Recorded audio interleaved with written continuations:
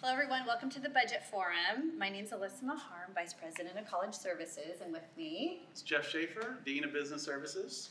And we're going to walk through kind of the budget and the forecast and give you guys plenty of time to ask any questions you might have. I encourage you to ask questions throughout. Don't feel like you have to wait until we're done and then ask questions. If there's a slide up and you're not sure what it means or you have a follow-up question, feel free to kind of chime in right in the moment. And so the first thing we're going to do is I'm going to talk about the budget process and where we've been until now. And then Jeff will get into a little bit more of the details. And so we should get through this in about 30 minutes or less, we'll see.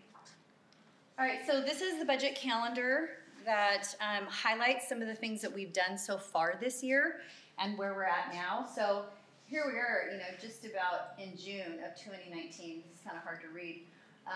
The pointer here, but we've had a lot of shared governance meetings. We've done a lot of work with the budget advisory group, and it's been kind of a unique year this year because we've had this really long delay on getting an understanding about state funding and what that number is going to be. So it's been challenging to kind of put the forecast together and the budget together, not really knowing what the state's going to be allocating for all community colleges in Oregon. So we've been in this weird place where things have been delayed.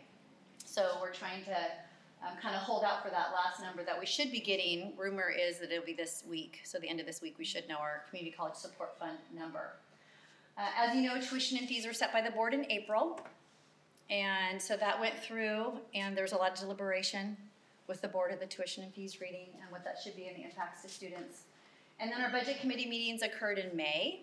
We had 2 of those. And so then our next step is budget adoption the end of June. So June 25th is when the board actually will adopt the budget. So really we are going down to the wire, getting these final decisions made on the budget allocation.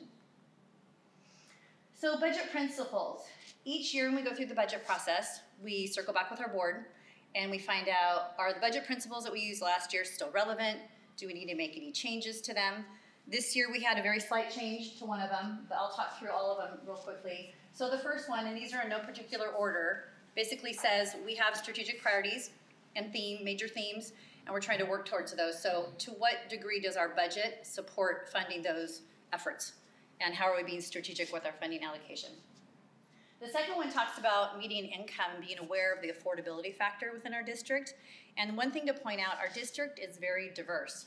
And we have about a $30,000 spread between the high and the low in median income. So that's really difficult to balance, right? And we're considered this metro-sized college, yet we have a lot of really rural areas. So there's always a challenge with income.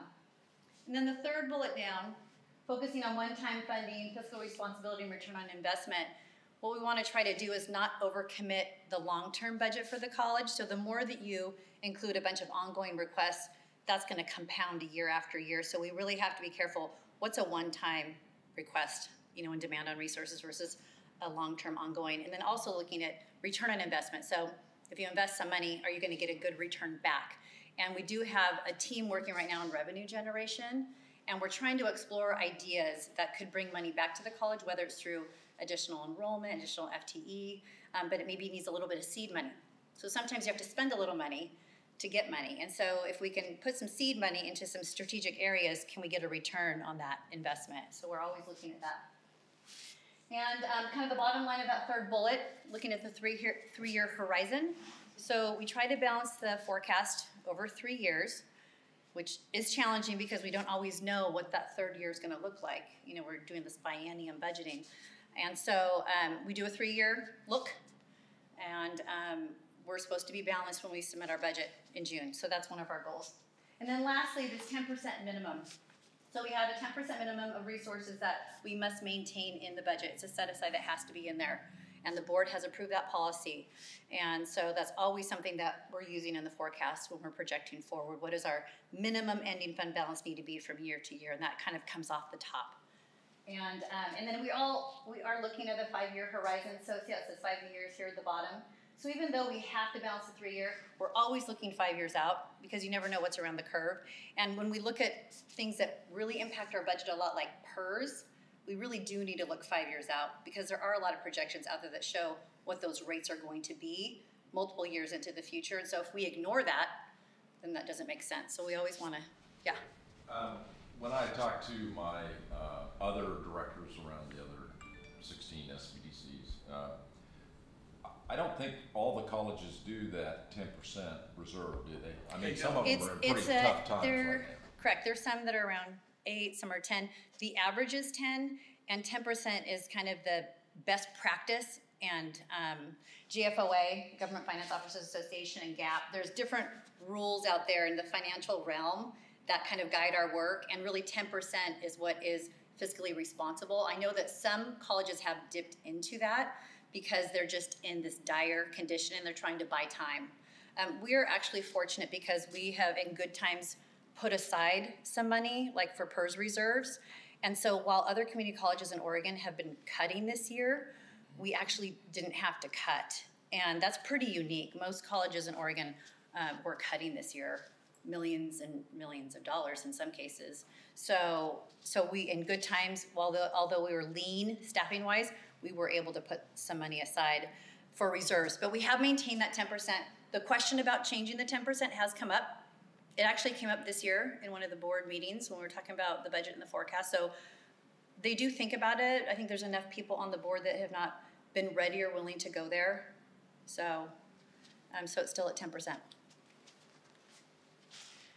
So looking into our budget development process, I don't know if you all are familiar with this form, but we have assessment that we needed to do for accreditation, and then from that we have unit plans that groups develop. They set their goals, they identify outcomes, they look at gaps. And so what this form does is it allows them to turn the gaps into potential budget requests to help bridge that gap. Challenge is that with a tight budget, you may identify a gap and a way to fill it, and then we just don't have the funding to get there. So I understand that can be frustrating. But this form and its purpose is to, have a space to put the request.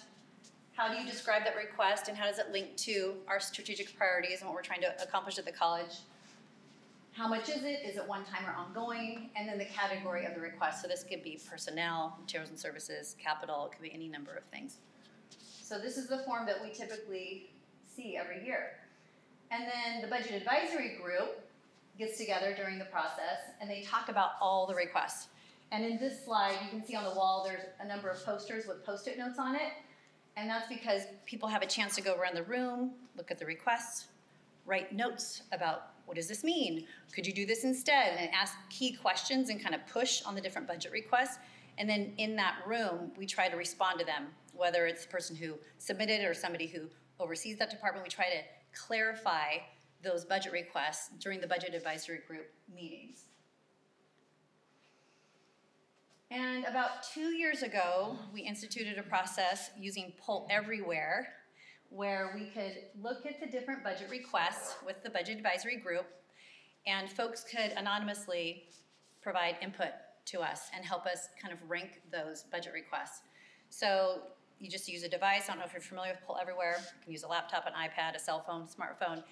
And so we would have folks on the fly in the moment look at the requests. Of course, they would have the materials ahead of time to review, and then they would give it a score on their phone. And so there were 2 areas that we had them look at. And the first area was clear linkage to assessment. So this is really key. And when the accreditors came to the last visit and looked at CCC, they actually said that we're doing an amazing job of doing that integrated budget planning and assessment process. So they really liked that we were very intentionally asking questions about assessment. And so in a nutshell, what that's saying is, do you have good data to support what you're doing?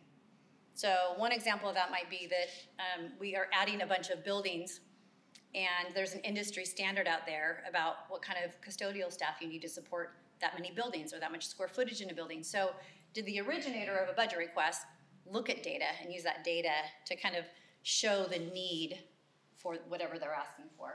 This one in particular has to do with marketing and creative services. So it's not a request for a position, but it's a position for strategic marketing efforts. And this one had 64% of the respondents say that the department clearly linked program assessment data. 28% said somewhat, and 8% said no.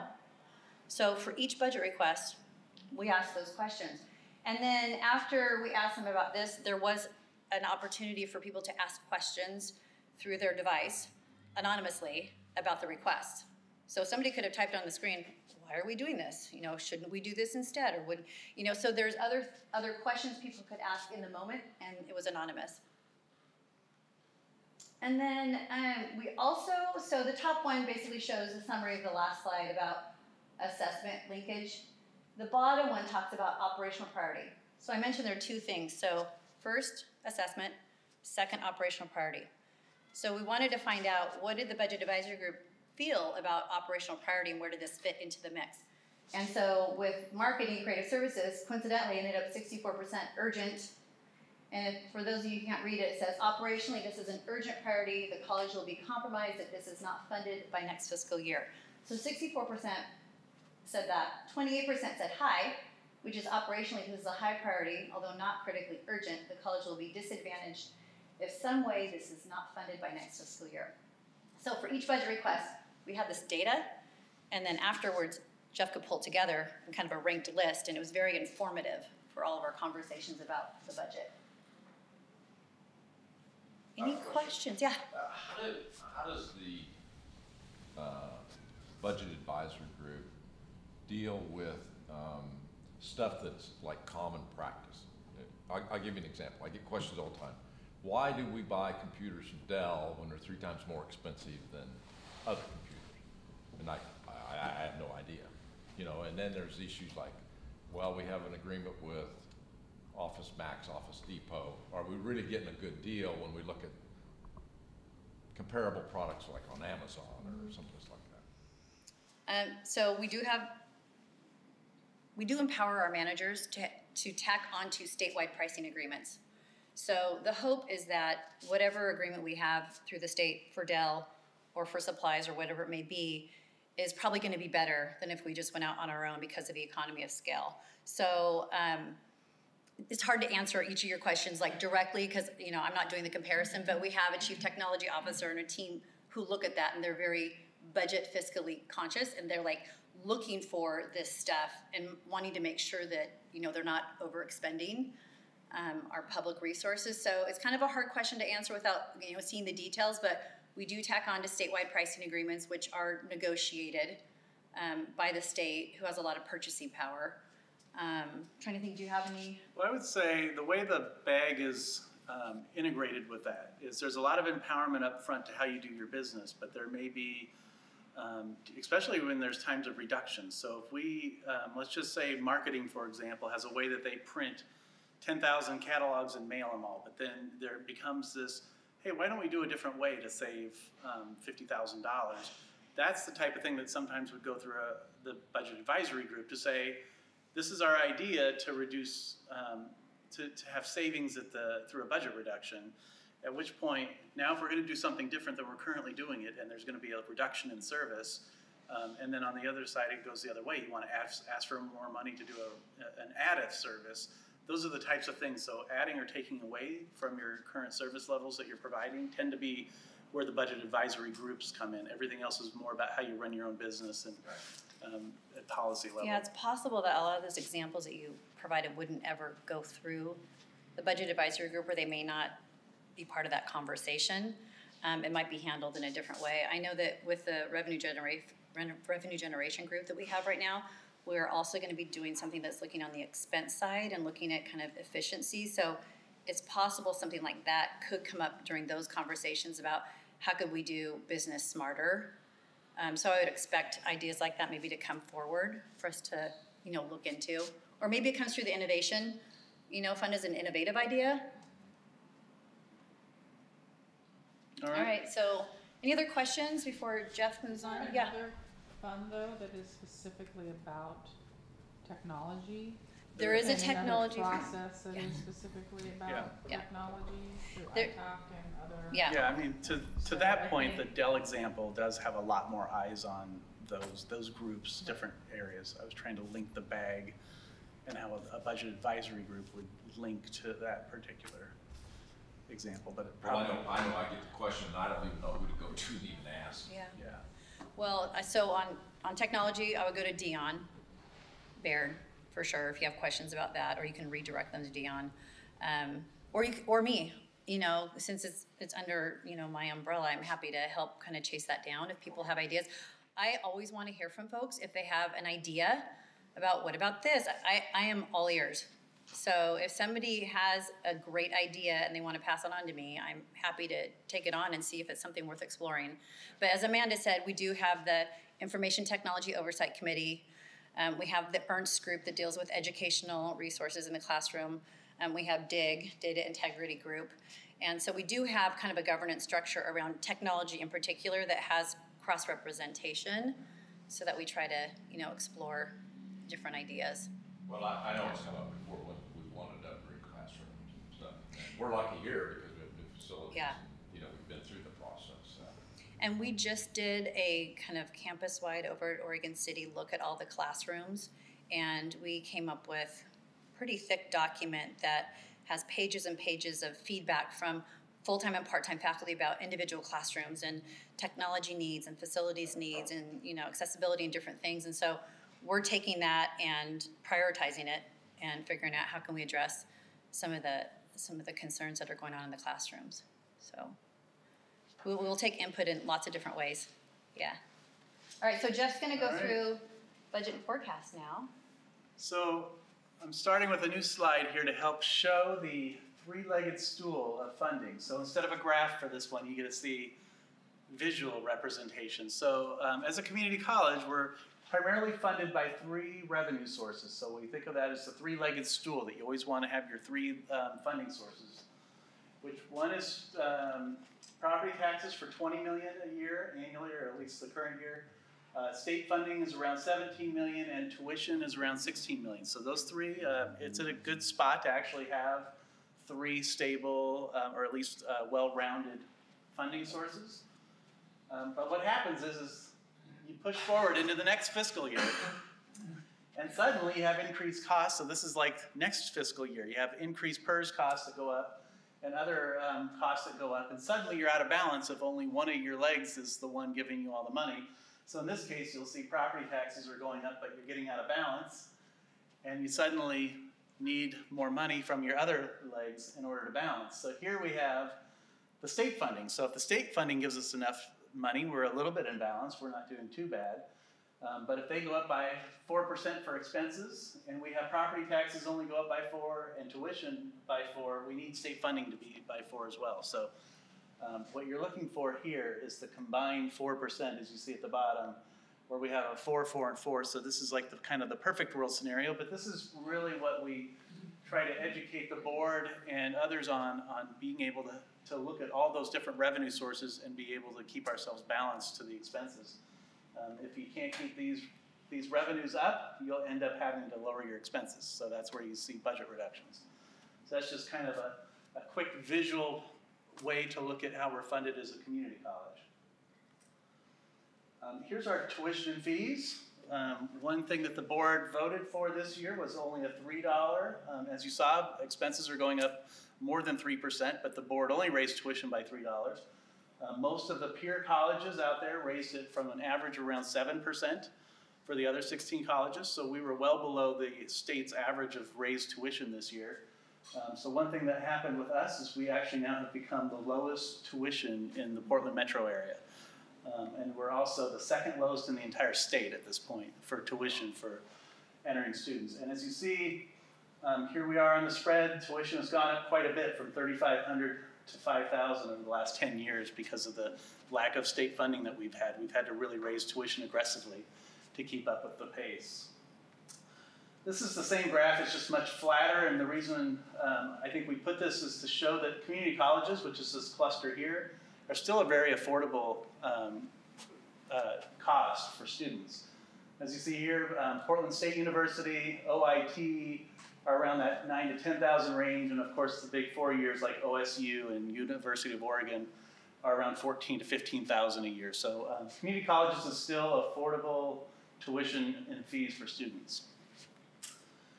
Here's a complicated graph. It's essentially the light-colored bars are the state's discretionary revenue. So that's how much money the state in Salem has been getting for revenues for state income taxes and their revenue sources, business taxes.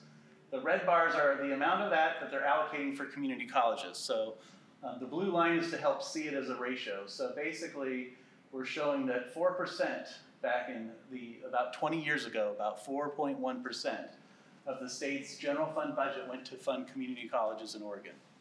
At this point, they're all the way down to 2.9%. So we are way below where we were 20 years ago as far as being funded as a proportional amount of the state's budget.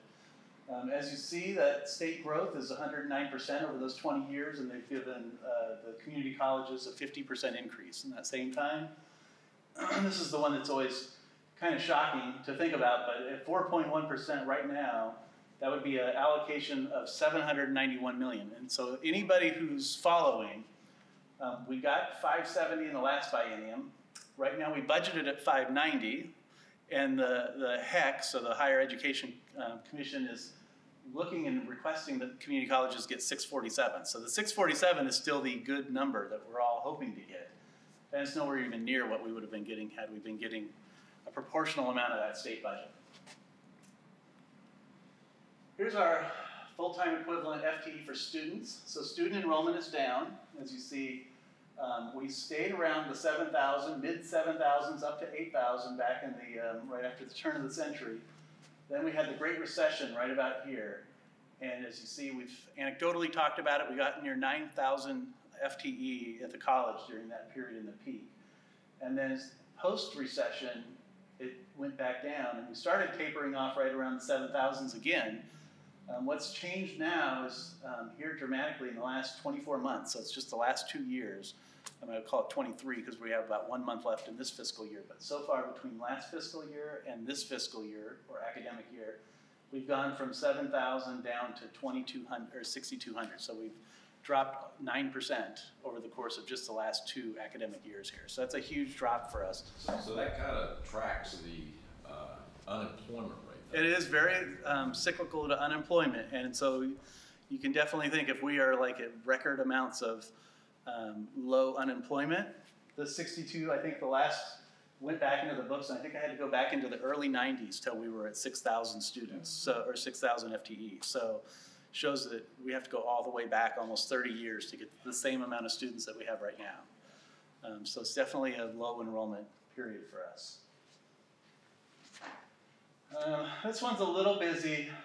I'll try to highlight what the story it's telling. The story it's telling is from 2014 through 2017, and these 3 bar graphs over here, the light colors are the other 16 community colleges drops post-recession. So the other 16 community colleges dropped a combined 17% enrollment. So that's how much enrollment over a 3-year span that our 16 peer colleges dropped. During that same period, CCC only dropped 3%. So we had a very steady enrollment period. Even though we were dropping, we were very steady compared to our peers during the same 3 years. And then the last 2 years, where I just talked about, we've had a steep 9% drop. They're starting to plateau a little bit, not quite drop as steeply. And so we're actually now losing ground on our peer colleges in the last 2 years. So it's just something we're watching, because the state formula is also based on your FTE as students compared to your peer colleges. So even though we're dropping, everybody's dropping, but if we drop faster than our peers, we get a smaller piece of the pie out of the Salem. So, or do they balance that out? So if we drop more than the ones that didn't drop as much, no, it's not the way that's not the way it balances out. It's my next slide. I'll show you how it balances out, but it does not. It's based on students. So as you get fewer students, you're getting less state funding. So their state funding, same as the K-12 model for public school, it's based on students. So it's not trying to give people more money that are getting fewer students. It's trying to give less money to the people who have fewer students, because you just don't need as many teachers, is the theory there. So the equalization formula, which I will talk about in a second, I'll tell you what they do. So one of the things before Jeff mentions that is we have the benefit. So even though we're dropping at a higher percentage than our peers, we have almost like a little grace period, because there is this 3-year rolling average that occurs in the state formula. So we're still benefiting from that a little bit, but those times are about to change. Yeah, and you'll see that in the forecast. I can even point it out when we get there, but this, you really don't start seeing this until you get to the 3rd year of it, and then you've got a 3-year rolling average of outpacing your peers. And then you get to about here and here, which is really about where we're at today. We are getting outpaced by our peers, but we still had good years out here where we were kind of offsetting. So that 3-year average is kind of starting to tilt. It's a little misleading. But what happens is you start looking into the future years when you forecast that we're going to be all the same. Yeah. So assuming everything stays the same, these all start rolling off, and then these start becoming the 3-year average. So you actually see where it looks bad is like year 2022 and years out there. So that is one of the things that hits the forecast in the outer years, is that catches up. Here's our equalization formula. So this is what the state pretty much does, is they say, let's see how much you collected in property tax. And if you, Clackamas County, are getting a lot of growth in Happy Valley and Damascus, and you're just burning through 5% increase in property taxes, but Baker and other areas of Eastern Oregon are only getting like 2% because they don't have a lot of growth, they take our money out of the state funding and give it to those peer colleges. So it's actually the opposite of what you just talked about. When we lose enrollment, that's a one-to-one relationship with their money. Where they do an equalization is to try to help out their peer colleges that don't have your property tax revenue. So that's really what they're doing there. And the tricky part about that is they essentially, if the state funding gives you a certain amount and you have property taxes of a certain amount, those two kind of offset each other because they're looking at your property taxes. So whatever you have out there as your public resources, you then have your tuition, and all of that is based on your FTE, because tuition by its very nature is a one-to-one relationship with, as you have more enrollment, you have higher tuition. And as Jeff mentioned before, our property taxes are going up by about 4.5%. So that's not insignificant, and so it does have real impacts on us if we have this kind of, there aren't any losers in the system. So it does adversely affect us. There's been a lot of conversation over the years about the equalization formula and should it be revisited. And how would that be revisited, and who would be the players in that market? The champions. I mean, it would have to be all the community colleges coming together, whether it's through the Higher Education Coordinating Commission or OCCA, Oregon Community College Association. It would have to be a collaborative effort because we all use that formula right now. So we'd all have to be part of that conversation. So it's the higher ed community that has to make that decision as to if they would modify that formula. I think that it would be smart to have that recommendation come from that body, that group, with a lot of engagement. Yeah. I will say, at the business officers meeting that Alissa and I are part of, which are mainly, the head finance people, we all talk about it, but then it's an interesting conversation because you really don't want to be, it's almost like being a bunch of siblings trying to talk about estate planning and who's going to get mom's money or whatever, right? Or, parents' money. Because you really don't want to do something that says, do you realize my property taxes are paying for you all? You don't really want to have that conversation. But you do want to have something that makes sense. So it is interesting where something has to almost come from the independent, so to speak, OCCA or HEC or somebody at the higher level or, legislatively. Well, yeah, because it goes back to Measure 5 in the 90s when we changed all of the whole property tax funding of education statewide by Measure 5. And it's all been a formulation since then. And has the formulation kept up with the reality? Yeah, and that is the the question. struggle. Really, the formulation hasn't kept up with it reality. Hasn't. So who has to change the formula is the current question. Yeah, and I think the part that's going to be really challenging is that we have this history of winners and no losers, and so it is going to be challenging if when that conversation takes place. And at this point in time, I don't have any meetings on my calendar to have that conversation, so I don't really know that there's a ton of push behind it at the moment. Well, it's partly because nobody knows who to have the conversation with. Yeah. So the problem is the conversation needs to be had, but who has to start that conversation and who's willing to start that conversation? Yeah, it's good feedback. I think the presidents really have to drive a lot of that, and with the HEC and to start having those discussions with legislators and their boards, to all have those. Yeah, I wasn't sure if it came from the legislators or where it came from. Yeah, I mean, I think the legislators have the most pull in changing. Obviously, I think, from my understanding, a lot of the formula looks at property taxes in a way that isn't quite fair from what the state figures as your CSL, which is your current service levels. So to me, I think there needs to be that push from HEC and OCCA to the legislators to fix some of that language. Well, just to start a conversation. Yeah. I mean, that's the problem. It's that I don't think there's been conversation to say, let's realize that Measure 5 did this. We're 30 years into, Measure 5. Is the reality still the same as when Measure 5 went in? Yeah, good No, point. you make a good point. So we're going to get into the forecast side. So the forecast side, here's some of the assumptions that go into the forecast. The state funding, we'll see two versions of this forecast. So one version will be what we did our proposed budget at, which is the 590, all 17 or maybe 16 of the 17 colleges decided to, just so they could have a budgeting process that had a real number to it, use 590 as the allocation for community colleges. 647, as I mentioned, was the 647 million being the good case scenario that the HEC was trying to get. So we will see a version of that. The board has already increased tuition by $3 and didn't change fees. Enrollment is projected to drop 4%. I think we're currently at 4.2 through halfway through spring term here. So year to date is about 4% drop. So then we take the 4% and move that number forward for the whole forecast and say we're going to stay flat after that. And then property taxes have been right around 4.5% growth. So we stick with that. And then we maintain that 10% ending fund balance as a best practice policy. And then we balance to that. I just want to kind of underscore that bullet that talks about the enrollment drop of 4% and the fact that in our forecast, we actually, after that drop, we do forecast flat going forward, which is a little bit of a delicate dance because, as you know, we're seeing drops in consecutive years. And so Jeff and I have a lot of conversation about, do we need to adjust that? Is flat the way we want to go? Historically, that's how the college has forecasted enrollment, relatively flat. That can come back to create challenges because, as you know, 98% of our funding is based on enrollment.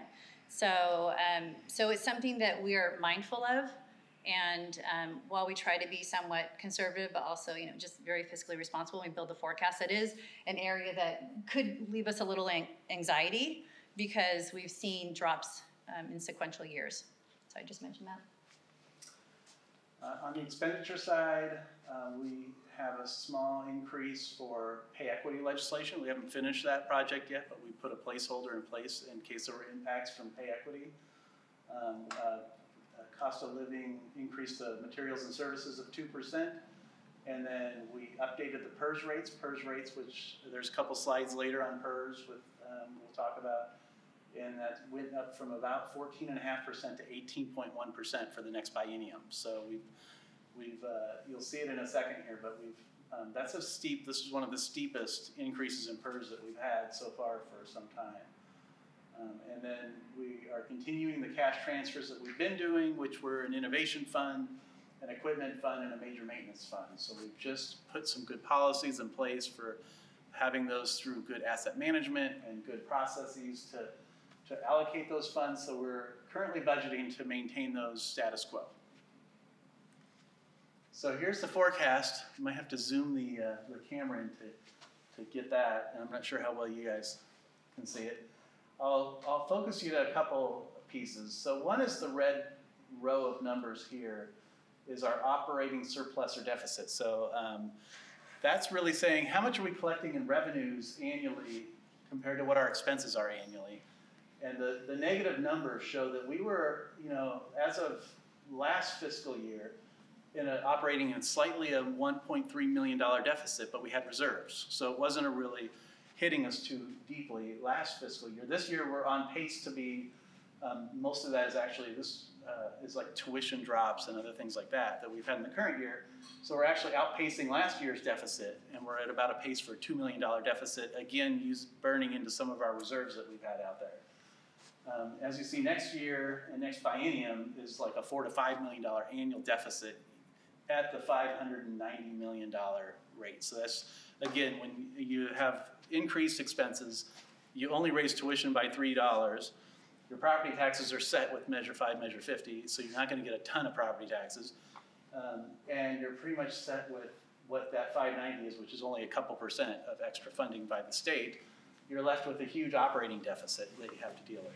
And Jeff will show you this later, but our biggest component of our budget is personnel. So it's 76%.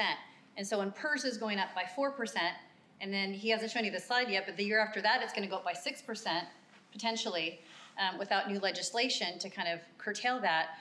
That's a huge impact on that operating deficit. So here you'll see one of the key things to look at is this $5.3 million deficit. That's kind of compounded because it's basically saying we're going to balance next year's budget. So it's coming up here in a couple of weeks. We have to balance an adopted budget based on being underfunded. And if we do that, we'll have to use $1.2 million of our $3 million PERS reserve. And then that would show that we'd still have a gap that we'd be having to deal with in the next year of $5.3 million. So that's, again, it's amplified because it's not a 2-year cycle that you're spreading out. You're doing it all in 1 year like that. So that is one of the challenges at only getting 590 that you've heard a lot of angst about. And then this shows us using the other 1.7 million of the PERS reserves in the next biennium. But again, this is the unknown of out there when you start having other impacts to PERS. We have that 3-year rolling of state funding being lower than what we've been getting. And we start running out of reserves, so this quickly gets into the red, depending on, and unknown of what the next biennium's state. Again, this is assuming a state allocation of only 590 for the next biennium, which would be pretty much catastrophic at that point. And so that we don't have any other PERS reserves than that remaining 1.7 that you see if there's the last of it. So even if there are more years shown on this forecast, that's the last of the PERS reserves that the college had set aside. Yeah. All right. So the good news, if you get 647, 647, we're in a much smaller operating deficit, but it's still really not the enrollment trend. In fact, this would have been in the positive. You see this total is a minus 1.7 million over the course of the 2-year biennium. And it probably would have been in the positive if we hadn't had 4% enrollment drop this year. Because we were probably in a good shape to have a 4% 1 year, but the cumulative between the two of them are really what pushed that into a negative number now. But even at that, that's still not using any of the PERS reserves. So that's leaving the whole 3 million of PERS reserves untouched and keeping all the other current allocations of $3 tuition increases annually. So it's a better spot to be, even though it's 1.7 million deficit a year from now. It's still not using up a lot of the other reserves. I think the key takeaway on this slide is that while 647 would be great, we really do need to be at that 790. So you remember that slide that showed where we would be at? 647 sounds like a huge number, right, statewide? But look at the last 2 columns on that spreadsheet. And short of it's still short of enrollment increasing back and a good allocation in the next biennium, which we again will talk about some other issues. At least for the short term, it's a smaller issue, but it still doesn't mean we're swimming in a bunch of money. Is really what that comes out with. So here's just a reminder. This is sort of like the 3-legged stool that I started with, which is tuition, property taxes, and state funding are 3 of the primary resources we work with. The other one being our fund balance that we have out there, which is our reserve, the 10% plus any other reserves that we have out there. So that's pretty much our total general fund resources that we work with annually. And they pay for, as Alissa said, 3/4 of our expenses are personnel. And then we have basically our materials and services are the rest of the other stuff, except for a little bit of capital, a little bit of transfers out to those major maintenance and innovation and equipment funds, and then some contingency is pretty much that reserve that with some contingency we have in those reserves. And here's the general fund by function. These are the different types of things that we use that same 66 million on, which primarily is instruction. 41% is direct classroom instruction. We have instructional support, college support, student services, and then here's that contingency, 8%, and transfers out 8%. So those are what we spend the money on as from a functional standpoint. Do you guys have any questions about yeah, after those we got through, pies? that's most of the nuts and bolts of the numbers. Are there any questions on those? Okay. You want to Keep moving along. talk about the other funds?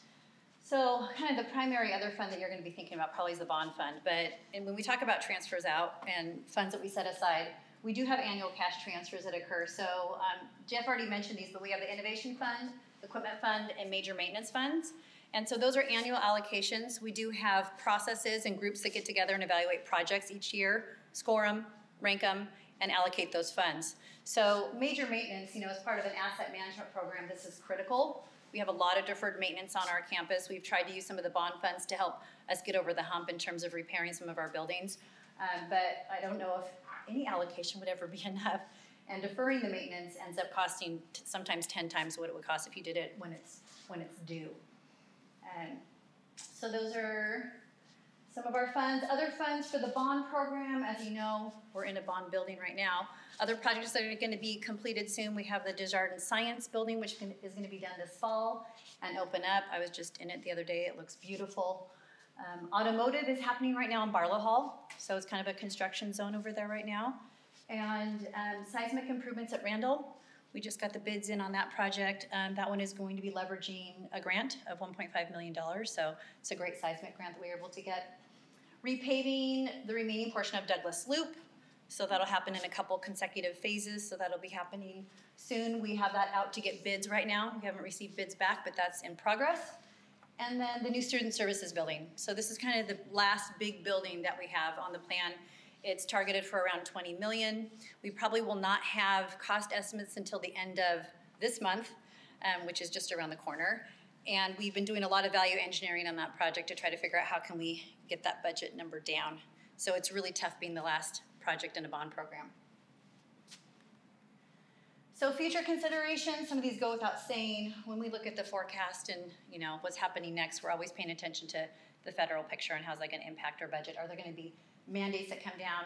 What's happening at the state level? Of course, that's something we talk about pretty much every day because we keep thinking we're going to get the support fund number, and then it's like, okay, now it's next week, and then that week goes by, and then now it's the next week, and so we're always paying attention to that. Looking at enrollment, we work closely with our data group on, what are the enrollment numbers and comparing that to prior terms and prior years. Technology, of course, has a huge impact.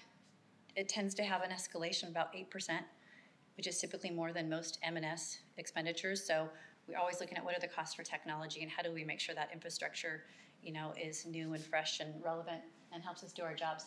And of course, PERS. I feel like we talk a lot about PERS, but there is legislation on the table right now that we're all looking into. They're looking at re-amortizing the PERS UAL, unfunded actuarial liability, and if they were to extend the terms on that, it could improve our PERS rates. It wouldn't happen until the next biennium. The numbers that I've seen show that it could impact our rates by as much as 4%, so that could be really good for us.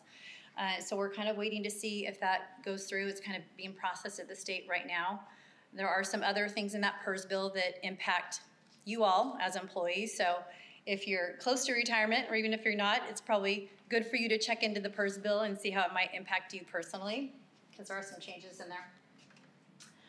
And then I want to just share a little bit of data. There are 3 slides that all the community colleges in Oregon provided information to the HEC regarding our ratios for students and either administrators or different bargaining units. And so this one shows for administration, we're right up here at 172 students per administrator.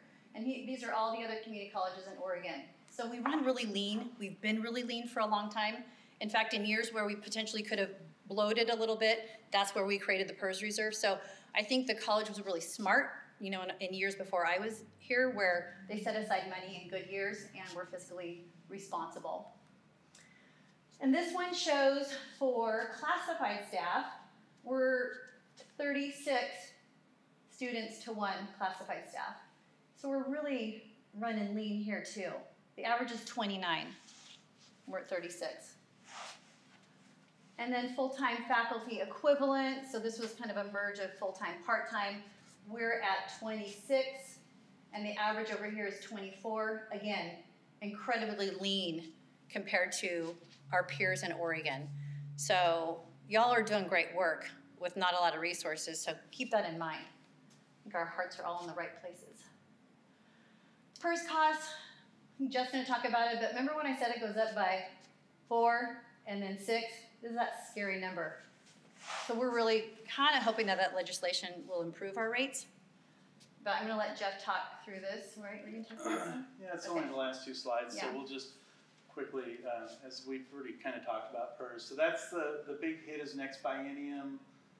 As Alissa said, the legislation would mainly pretty much put us with, we took that big hit here in the current biennium that we talked about earlier, and the legislation that's going through would almost get us to where next biennium would be knocked off 4 to 5%, which would get us close to where we are just got moved up to. So it's not really solving the problem, it's just keeping the next biennium a little bit easier to handle. And the primary piece, the takeaway, I think, is the red line. The red line is like a 3-year rolling average trend line, or maybe 5-year rolling out trend line of the rates. The rates bounce up and down a lot. It's hard to keep track of what they really are because they bounced around so much with reform and other things that have happened since the 90s here. As you see, this goes all the way back to 95. But you'll notice that kind of as a trend line, it stays around 5 to 10%. So rates have been somewhere around 5 to 10% when you average it out over the life of a long tenure of time. But now they would be spiking up from, as you see, all these 8, 10s, 9s, to an 18 and then a 24. So it just is a massive spike of percentage of payrolls going down to Salem. So you get no extra service for it. You get nothing else. The students are getting one more thing of service for that extra money of expense that we have to pay. So it's a really difficult thing to deal with when you have to have an increased expense with nothing associated with that expense other than taking care of a problem that this is the problem. I don't want to say it's anyone's fault, but really the issue is really the retirees and inactives make up 70% of where those dollars are going to pay for. So it's the people that have already retired, people from the 90s and early 2000s, when the system was pretty much broken on the formula, that the system counts on getting at least 7.2% earnings every year on the stock market in order to pay for all those 70% of the retirees and inactive people out there. So when you take those two things, it's not about the money that they're getting in Salem, it's about getting the good investment earnings year over year over year on a group that really 3/4 of them are not working anymore. So it's not the people here, the tier 1, tier 2 people even today working. It's really a lot of the problem is still the people that are out there. So it just shows that, again, I don't want to point to the retirees, but just to say that is the structural piece that everybody has an issue with, because when you try to figure out a way to put less money in the hands of the people that are already retired, it just is going to go to the judges and get overturned. So that was already happened once. And the PERS legislation that's on the table right now is trying to incentivize people who are inactive to go ahead and separate from PERS because they do carry a huge cost. And so if you go and read the bill, there's some language in there that might prompt them to want to separate. And I think what PERS is trying to do is, in a way, cut their losses. So get them out of the system sooner than later so that they're a lesser impact going forward. Same thing they're doing right now with existing employees who are tier 1 or tier 2 and ready and eligible to retire. If they can get them to separate from the system now, then they're going to have lower long-term costs on the PERS system. So if you read that bill, you'll see they're trying to incentivize people to separate now from PERS. So it would take like a one-time What could distribution. possibly incentivize people to Get leave? themselves out of a good there are deal. some. Yeah, I mean, There are some things yeah. in there, you know, that one of them, they're allowing employees, if they separate from a PERS employer, to remain a full-time employee with that employer for up to until January 1st of 2020. They have language in the bill about your IAP, Individualized Account Program, and a percentage of that being diverted to a different account. And there's, you know, not a huge impact, but there's an impact to that. Capping final average salary. So there are a number of things that they've included in the bill that might incentivize people to go ahead and separate. And so I think what they're trying to do is get that kind of yellow stripes to kind of go away, number one, and then just to reduce the long-term costs for the entire PERS program.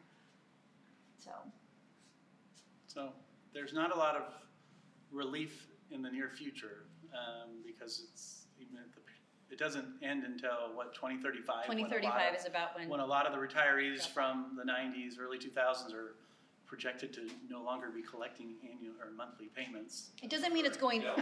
It doesn't mean it's going up until then.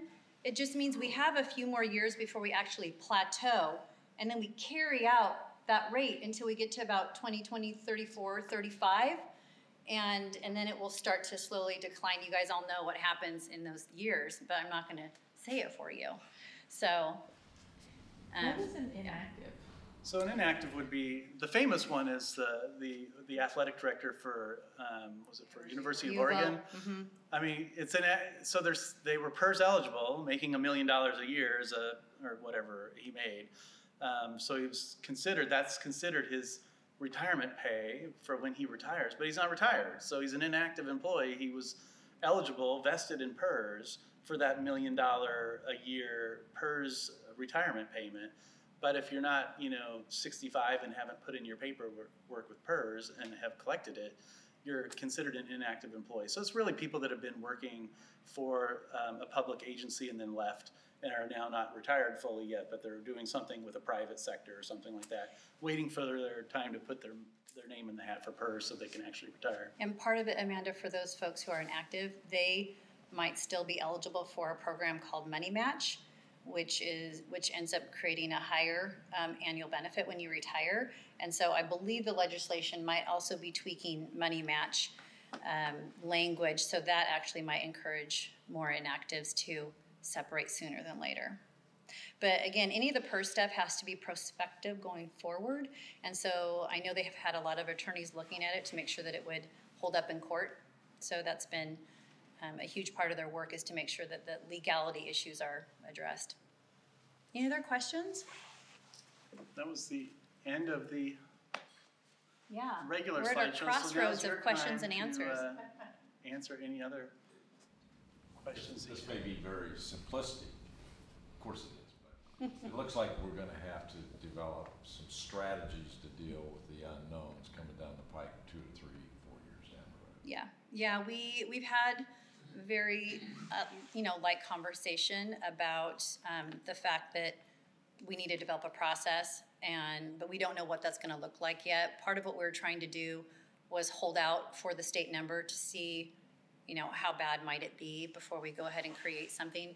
We have looked to our peer community colleges and started asking them, what process did you use? How did you identify cuts? I mean, I think that it's a tough conversation to have. So not that we're procrastinating, but we know we're probably going to have it, but we want to wait and see what our numbers are going to be, because there is quite a spread between 590 and 647. So it changes the conversation a little bit. But if state funding doesn't increase drastically even after this biennium, then we could be looking at even larger cuts. So there's lots of different schools of thoughts about how you address cuts, but we really haven't gotten there yet. Well, I saw your email about an incentive to retire early type thing. So I'm assuming somebody in HR said, okay, here's all the employees, here's all the old ones. No, actually, that incentive was just so people would notify us earlier for planning purposes, for doing the outreach and the recruitment in terms of timing. So one of the things that we're aware of is that there's kind of a key time of year when you hire, in particular for faculty positions. And so we were trying to incentivize people just to let us know sooner so that we could do that pre-planning, so that we're hitting the open market at the sweet spot, so we can get good candidates. So it really isn't it's not a traditional retirement incentive program to encourage people to retire. It's not that. And we didn't do number crunching like you're suggesting to do that. We're trying to get information sooner for people who are planning to leave. It doesn't mean that the college wouldn't look at doing a future, retirement incentive program. I did include that language in my email. That could be something we do look at as part of a process. We also could look at, holding positions vacant longer. I mean, there's a number of things that we could do. Yeah, I mean, if you moved your break-even point back, so like if it's 76% of your total budget is personnel costs, and so if that dropped to 72%, for example, Yeah. that would have a definite impact. Yeah. Shifts the burden over to PERS. Yeah, those are the discussions we'll have to have, certainly in the outer years, if we don't have any relief out there for the revenues. So.